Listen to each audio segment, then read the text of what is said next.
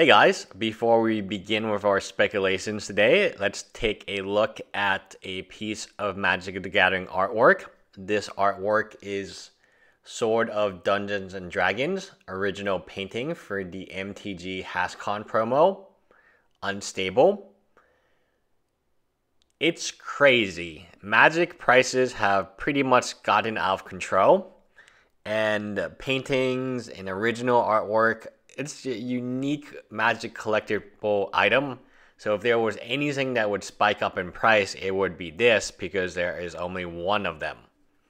Now this is from a famous Magic artist, and it is I wouldn't call it iconic Magic card, but if you like Dungeons and Dragons and you like Magic, then this original piece of artwork is for you, and you will have the only one.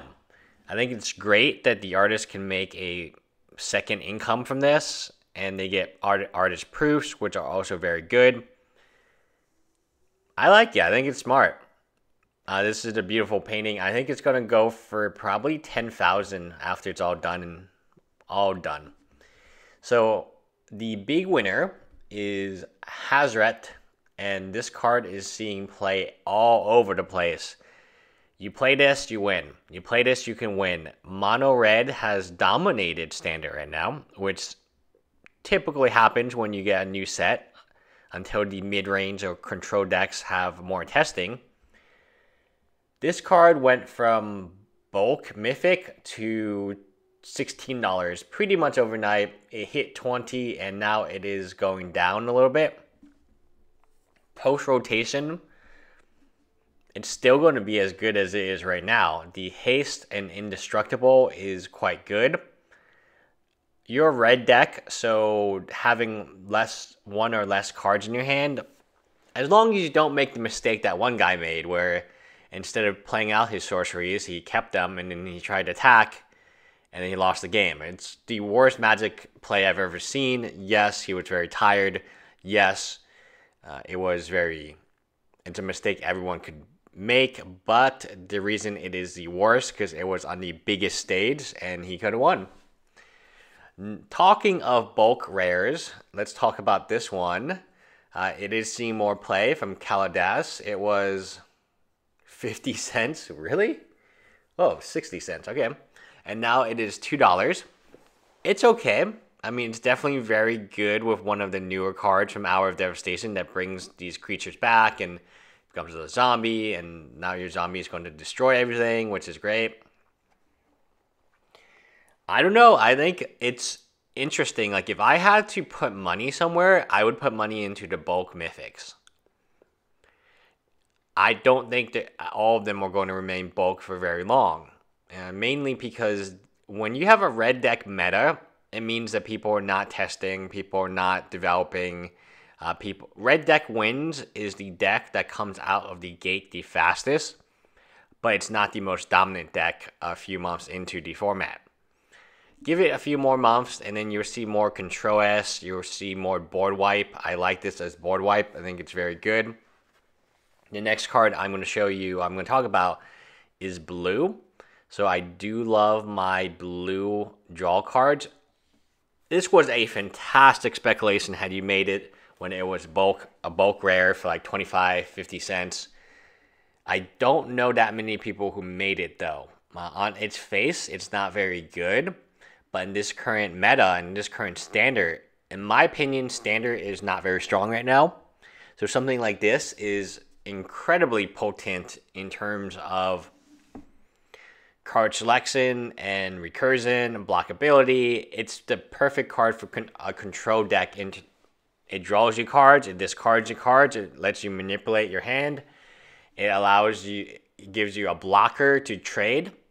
And then on turn 7, you can kind of dig through time at no cost because this is from your graveyard, which is fantastic. Again, when you get so much value from this card, it reminds me a lot of Fractus. I know that's a very strange comparison, but Fractus, no matter what you did with it, it would give you value. You either gain the life, you get the token, or even if they killed it immediately, you have value then, and then you have long-term value. And the second ability. Alright, a Braid is a closing on a $3 uncommon. It's amazing.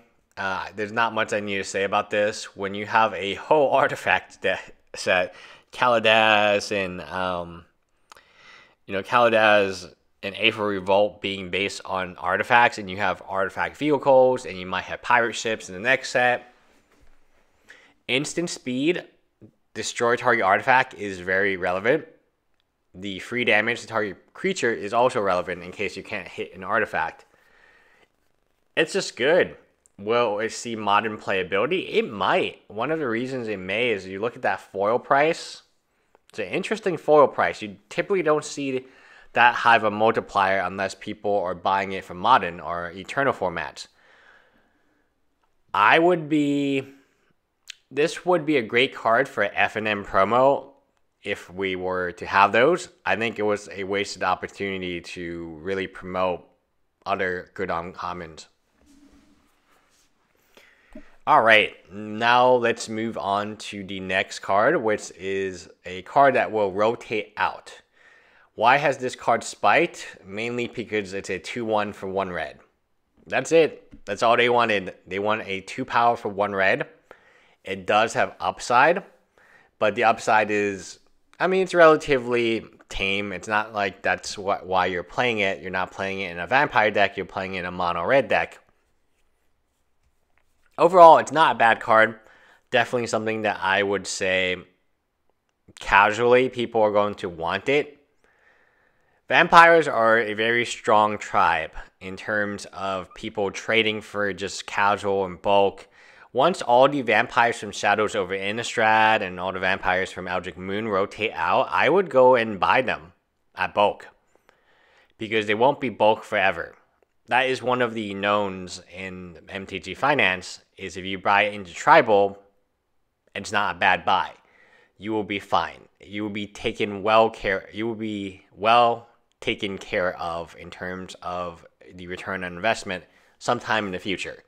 Vampires are just one of those tribes that casual players love a ton. Now, this is the other 1-drop, which is a 1-2. It kind of reminds me of another 1-2, but it's not as good in my opinion. If a source you control would deal non-combat damage to a player, to a creature, and opponent controls, put that many -1/-1 counters on that creature instead. Also, whenever you play an instant or a sorcery, it gets +1/+1. Somehow this card began at $7, which doesn't seem correct to me. $7.50, and then it plummeted down to bulk, and now it's going up.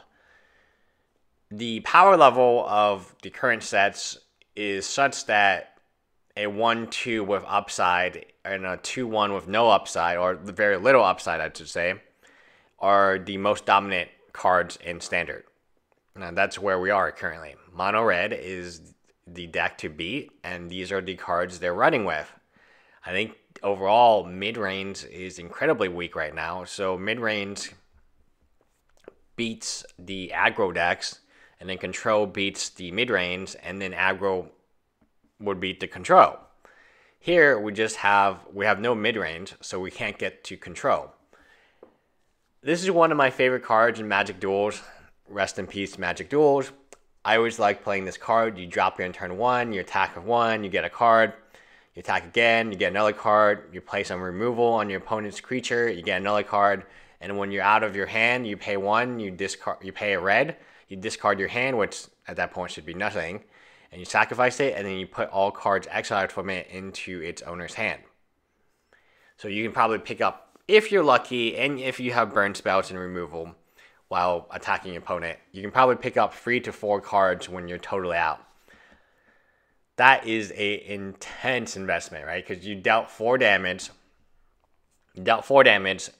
and you paid 1 in a red to draw 4 cards. Ideally.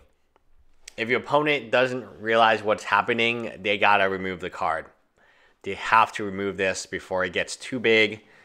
Interestingly enough, they try to destroy it. You have double red. You can actually play the red in response a second time. So as long as you have red open, you can get your cards. All right, moving on to last card, Earthshaker. This is again a amazing speculation. If you had picked this, props on you, because I did not see anything in it. So it is a 2/1 haste, which is good enough. Whenever it enters the battlefield, target creature with power less than or equal to its power cannot block. Externalize. And the externalize is, oh, eternalize. Wow, I've been saying externalize this whole time. Huh. Yeah, all right, leave me a comment below about that. So it's eternalize. I don't know why I kept saying externalize. Anyway, eternalize, you pay 4 double red. It is a 4/4 with haste that can make pretty much anything on not block, which will let you to swing for lethal. Good card. Good card in the current meta. Like, the cards don't have to be amazing to be good in standard. They just have to be okay. And if this card is a slightly better than okay, then it will be a $4 or $5 card, which it is currently today. Anyway, that is it. Leave me a comment below. Bye, guys.